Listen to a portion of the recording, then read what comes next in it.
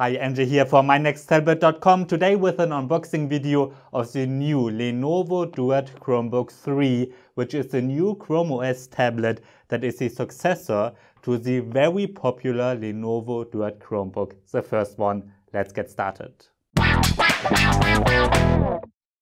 Alright, let's start the unboxing of the Lenovo Chromebook Duet 3 or Lenovo IdeaPad Duet 3 Chromebook as it is called in some countries, but they're exactly the same tablet. Depending on where you're from, it costs 400 euros or around 430 US dollars, so around 400 euros for $100, and that includes a keyboard, but certainly not the pen. So let's start the unboxing, and inside the box we get the charger first. Then there's a standard USB-C to USB-C cable, and we even get a USB-C to 3.5mm audio jack adapter, which is not common these days, so it's nice that Lenovo is including it. Then we are getting the keyboard cover, and this one consists of two parts. And just like with the predecessor, we get a back that is connected magnetically, and then the keyboard, which is connected using a magnetic connector as well. Looks pretty standard. Then we get the tablet itself, of course, and it looks very similar to its predecessor, but it has gotten a little bit bigger. And then we are getting a case for the USI Pen 2 from Lenovo. But we don't get the pen. As I said earlier, you've got to buy that separately. And then we get, some standard paperwork like warranty, quick start guide, and so on. As usual, a couple of days have passed since I shot the first part of this video already, and I already ran some benchmarks, played a bit, watched some YouTube, Netflix, surfed the web a bit, and even worked a little bit with the keyboard. And yeah, now I can tell you a bit more about the Lenovo Chromebook Duet 3. This is an 11-inch tablet now. It has gotten a little bit bigger compared to its predecessor. We're getting symmetrical black screen bezels.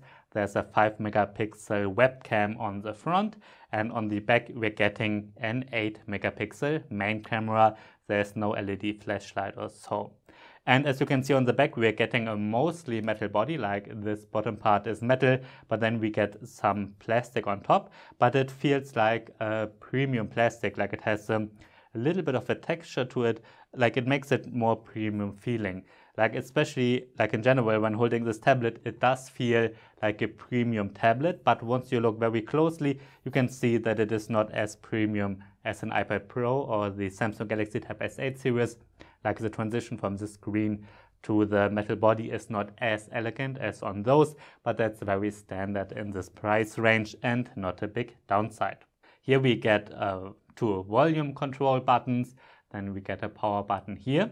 On the bottom we've got a USB-C 3.2 Gen 1 port, and on the other side there's another USB-C 3.2 Gen 1 port. So it's one of very few tablets that have two USB-C ports, which is really nice to see. And I already tested it. You can charge the tablet using both ports. That's very nice. On the bottom, we're getting a connector for the keyboard cover. And then on this side, we've got a speaker. And on the other side, we've got another speaker. The good thing about this is that the speaker is not down here. So when you're holding it like this and you're watching a movie, then you're not covering the speakers as easily. With that being said, sadly, the sound is not amazing. Like the quality of the speakers is actually okay. Not amazing, but okay. But I think it's a little bit too silent. Like when I watch YouTube or Netflix and I'm alone on the sofa or so, I turn the volume up all the way. And I wouldn't say that I've got particularly bad ears, like maybe, normal. But I wish it would be just a little bit louder so that when you're maybe with two persons or maybe there's some slight background noise that you can turn it a bit up more, but that's not possible. So yeah, the speakers, the quality, as I said, is okay, but I really wish they would be a bit louder. And like this, I won't recommend it as like a great entertainment tablet because of the speakers. Now, let's check out the keyboard cover. It consists of two parts. As I said earlier, there's this back part, which is connected magnetically. So let's connect it, and yeah, works just like with the predecessor. You put it on like this, and then here we've got a little slot for the case of the USI Pen 2, and you can fold it up like this, and then you can stand it somewhere. And you know, when you're watching YouTube or something, you can use it without the keyboard. Just put it on a table, and then you can watch something. And yeah, you can fold it out quite wide. And I already tested the magnets. They are quite strong. Like I would be comfortable to just grab it by the kickstand and move it. But when you're like using a lot of force, it can fall off. So be careful with that. But I think the magnets are certainly strong enough. And then the keyboard is connected magnetically as well. We've got this little connector here, and it has this, yeah, connected to this fabric. You just put it like this, and then it's connected, and you can fold it up like this to protect the screen. So the back and the front are protected. And it's also held in place a little bit by magnets, so it doesn't wobble around that much as it did with the predecessor. So that's quite nice, and it looks like a standard laptop like this. Now the keyboard is relatively big since we got an 11-inch screen now. It's not as big as on a big laptop, of course, but it's fine. Like I was able to comfortably type on it. I would say the typing experience is quite similar to the Apple Magic Keyboard. Of course, the keyboard feels a little bit cheaper because, well, this all is a lot cheaper. But yeah, I was able to comfortably type on it. I don't think you won't have any issues with that. The touchpad is okay. Obviously, it's not the biggest, but since we've got a big touch screen, I think it's okay that the touchpad is quite small. One downside is that you cannot angle up the keyboard, like you cannot use it at an angle like you can with the Microsoft Surface series, also with the Surface Go keyboards, but well, that's okay, especially since the keyboard here is included and you don't have to pay anything extra. Now, what I want to do is hold it next to some other Chrome OS tablets. One tablet I've got here is the Asus Chromebook CM3 that was released last year. Let's hold them side by side, and the size is very similar, as you can see here. What's kind of weird is that I think sometimes it's quite hard to find the CM3, so maybe Asus is not selling it that much anymore. And then we've got the very first Lenovo Duet Chromebook that was released maybe like 2 years ago or so, or maybe even longer than 2 years now. But it's still being sold. Recently I saw it somewhere for like $250, including a keyboard, which is really, really cheap. But now, well, we've got the newer version here. You can see it's gotten a bit bigger because we've got an 11-inch screen now compared to a 10-incher on the first one. Okay, let's get to the display of the Lenovo Chromebook Duet 3.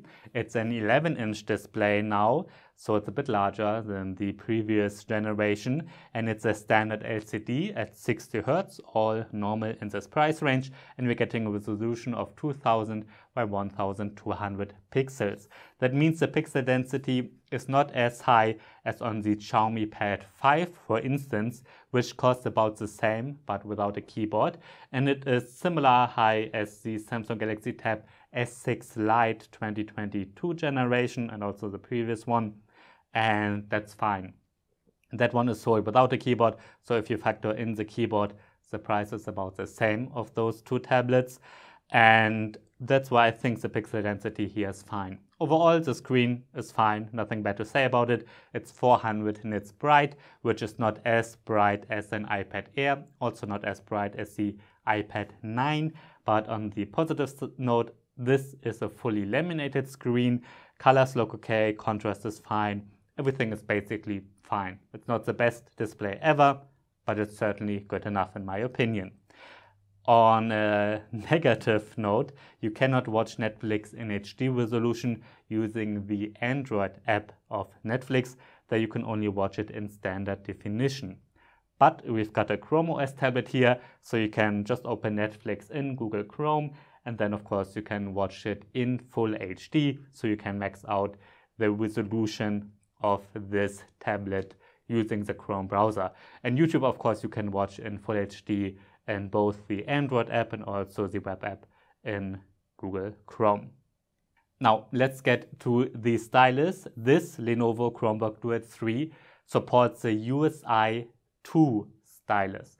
And Lenovo is also selling a USI 2 stylus, but so far it's only available in the United States, not in Europe where I am, so I couldn't buy it yet. Maybe I will import it for my final review, because sometimes it takes quite a while for some manufacturers to release all accessories worldwide, but for my final review I will have it. I cannot test it now. What's really sad is that it does not support USI 1 pens. Here I've got the HP USI stylus, USI 1 stylus, that works great with the HP Chromebook X2. It works with the first Lenovo Duet Chromebook and also with the Asus Chromebook CM3. Many Chrome OS devices support USI pens, and that one used to work with all. But in this case, the touch screen that Lenovo uses here, like the display, the digitizing layer, this one does not support a USI pen, only USI 2. But if you get a USI 2 stylus, it will work with tablets that support USI 1 pens, like a USI stylus. USI 2 stylus would work with the first Lenovo Duet Chromebook. But the other way around, it does not have to be that way, like this one does not support USI 1 pens. That's very sad, because if you are using a Chrome OS tablet already and just want to get a newer generation, then you also have to get a new pen. A bit disappointing, but that's just how it is. Now, the first USI pens I didn't like, so the first Lenovo Duet Chromebook I never recommend it if you're looking for a tablet, especially with active pen support. It's only fine for occasional use. But maybe the newer one, it's supposed to be better, and it maybe is better. So I cannot say yet if I will recommend this tablet. If you like a pen, I really have to test it for my final review first. But the first ones really weren't that good. Now let's check out its inner values inside the Lenovo Chromebook Duet 3. Once the Qualcomm Snapdragon 7C Gen 2 processor, that's an ARM chipset of course, and we get 4GB or 8GB of RAM and a 64GB up to 256GB internal storage. I've gotten the cheapest version with 4GB of RAM and 64GB of internal storage, and at the moment there's no LTE version. You can see my Geekbench 5 benchmark comparison here, and it's really nice to see that the Chromebook Duet 3 is much faster than the first Lenovo Duet Chromebook, which had quite a low performance, as you can see in this comparison. But it's also more powerful than the Asus Chromebook CM3, which is a direct competitor, and it's also more powerful than the HP Chromebook X2, which is another direct 10-inch competitor. But you can also see that the Xiaomi Pad 5 is faster, and the Apple iPad 9, which is another direct competitor, is much faster. And remember with the iPad 9 that it's running almost like full Safari, which can support web apps. It's like almost desktop Safari. So that's still an interesting competitor if you want to get something from Apple. Now I couldn't test the graphics performance in benchmarks because the Geekbench 5 compute test is not supported on Chrome OS. However, I did test a game of course, and I ran PUBG Mobile, and it runs very smoothly. And I was quite surprised that you can set the graphics not only to balance and not only to HD, but also to HDR. And as you can see here, that game runs really well. Like, it's very smooth. And I enjoyed playing it, so this certainly can be a gaming tablet. Like, if you're a student, you can, play during the lessons, maybe secretly a little bit, or certainly during some breaks. And yeah, the performance here is certainly better than entry-level Android tablets, which I would otherwise recommend as a gaming tablet, like, getting a mid-range Android tablet or an iPad 9. The iPad 9 will be much better in PUBG Mobile. But yeah, I'm really positively surprised that you can play PUBG Mobile here with HDR settings, so it has a decent graphics performance. Everything else runs fine, and that certainly goes for the Chrome browser. This is standard desktop Chrome, and I already worked a bit with Google Docs, which is a web app, and also surfing the web and so on. All of that works fine. You can have YouTube running in the background and surf the web or do some office work. All of that runs fine as well, and all the Android apps I tried also run without any issues. So the performance in general here for its price is pretty good. Yeah, and then let's check out the software. On the Lenovo Chromebook Duet 3 runs Chrome OS, of course, and Chrome OS has a huge advantage compared to all Android tablets because the updates are delivered by Google directly. Similar to Microsoft, who is updating Windows directly, it has nothing to do with the manufacturer of your laptop or desktop PC. It's delivered by Microsoft. And the same is the case here. The software updates are delivered by Google and not by Lenovo, which is a big advantage because Google is updating Chrome OS much longer. And that means you can see it here. It says in German that this device will get automatic software and security updates until June 2029. So for a really, really long time, and that certainly will be longer than every Android tablet will be updated. At least that has been in the past, as you know, a big problem of Android devices. And it might even mean that this tablet will be longer updated than the Apple iPad 9. Apple is also really good, but they don't update their tablets forever.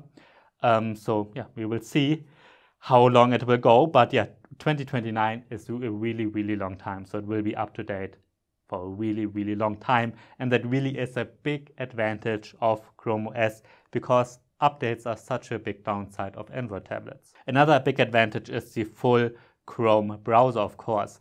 This is full desktop Chrome, and that also means you can use exactly the same extensions like I'm doing here that you're used to from your Windows computer or your Mac.